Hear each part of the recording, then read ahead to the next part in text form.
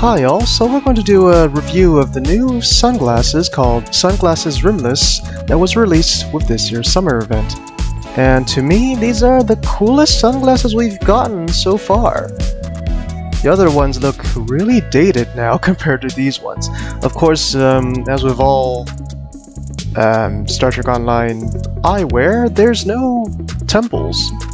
But yeah, okay, well I suppose they maybe developed some sort of thing that allows your sunglasses to stay on without them. But anyways, let's compare to the other ones, such as, well, the octagon ones really look... ugh. they're so dated, okay. The shield ones, sure. There's a small round ones, these are pretty classic. Sporty ones, these ones are not from Risa, but they look very interesting anyway. Visor, that just looks weird. So yeah, rimless. So let's go check out where you can get this. If you speak to the Rizian vendor and press on GPL items, you can get these relatively cheaply. Now this icon is wrong, but this is the one you want to get at the very bottom. It says new, so that helps out.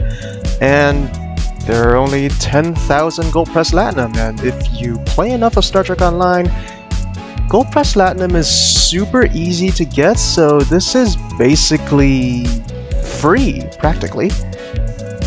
Otherwise, you could also get them from any vendor that accepts GPL, such as a Ferengi Trader. And here it says Summer Event Specials, and you'll find it right here. Simply typing Rimless into the exchange will also pull them up. But at these prices, I'd say they're kind of a scam. Okay, maybe at 10,000 EC it's not so bad, but considering where you could use EC, you're probably better off buying them with Gold Press Platinum and completely ignoring the exchange. I might collapse a market, but I am doing this for people's welfare. But yeah, overall these are very cool sunglasses and, as I said, practically free.